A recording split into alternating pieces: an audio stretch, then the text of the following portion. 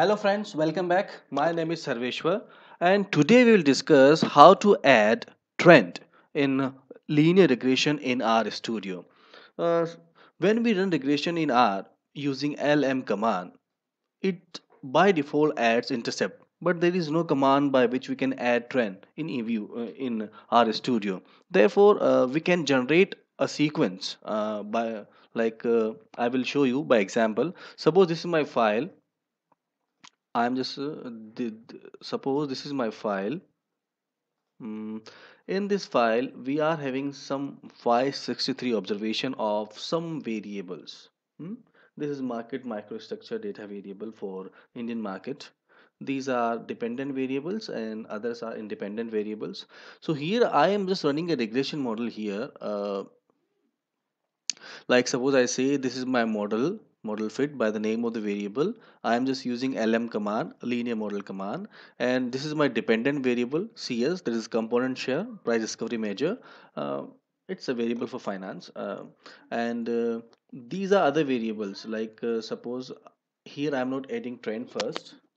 These are my other variables, like this is first independent variable, others I have not added for simplicity. And this is a file name of data is equal to it is coming from x, so this is my x file. So when I run this command, but there is no specific command by which I can say summary of model fit.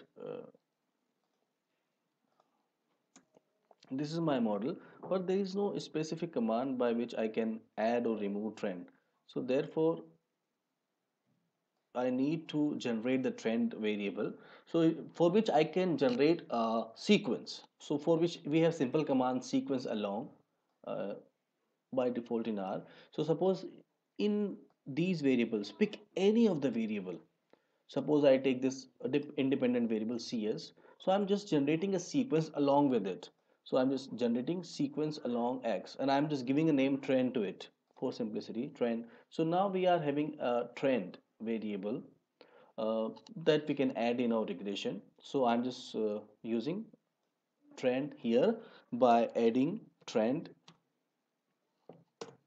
So now we can run this command.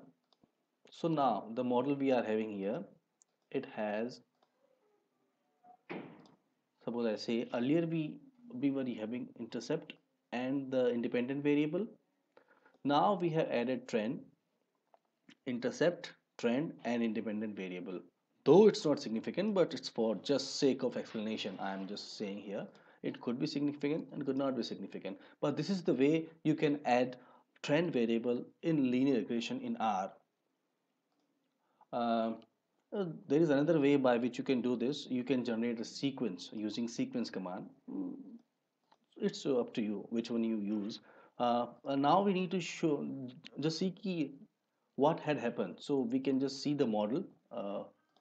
This is our model. We can see here simply very easily key it is doing what we wanted actually.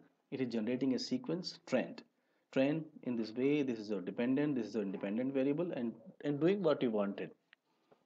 So this is the way, friends, by which you can add trend variable in regression. Thanks a lot, friend. Keep watching.